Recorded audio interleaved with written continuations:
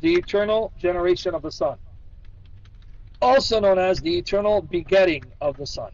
The church fathers, in fact, this was the position of all historic Orthodox Christian believers. When I say Orthodox, I'm not talking about Orthodox Church. I'm talking about those who held to historic Christian beliefs.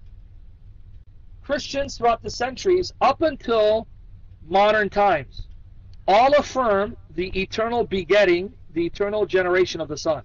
According to the Holy Scriptures, and this is what the Church Fathers discovered, and they were right. This is biblical teaching. The Father is the source of deity, what they call the fountainhead of the divine essence. What do I mean by that?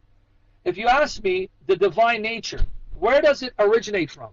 It originates from the person of the Father. The Father, He is the source of that divine nature that the Son and the Spirit eternally partake of.